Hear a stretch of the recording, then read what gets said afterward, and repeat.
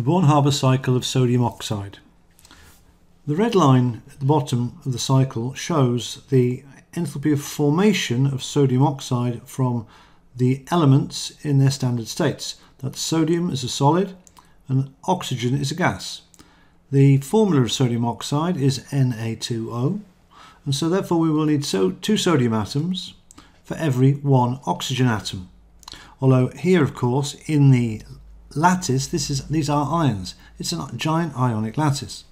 So the Born Haber cycle shows us an alternative way of getting to sodium oxide, starting with the element sodium and the element oxygen.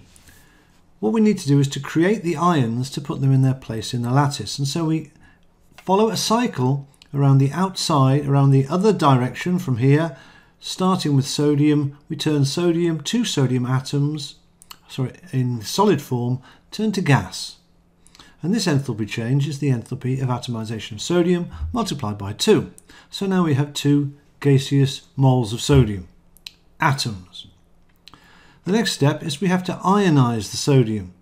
To ionize the sodium, there are 2 sodium gaseous atoms, so we need to double the ionization enthalpy, the first ionization enthalpy of sodium, which is around about 494.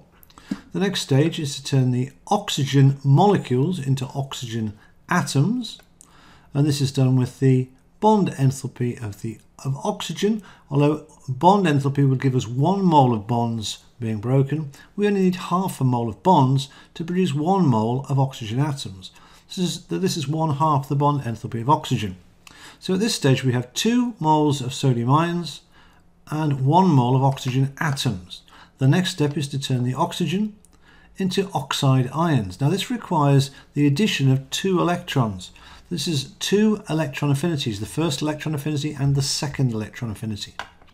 So the next step, delta H4, is the sum of the first and second electron affinities of oxygen. This creates the ions, sodium and oxide. There are 2 sodium ions, 1 oxide ion, and then we put those into the lattice. This is the exothermic lattice enthalpy of sodium oxide. Because we are going from the ions into the lattice, this releases energy.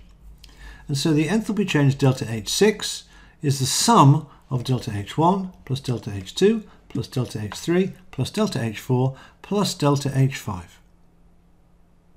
The Born Haber cycle of sodium oxide.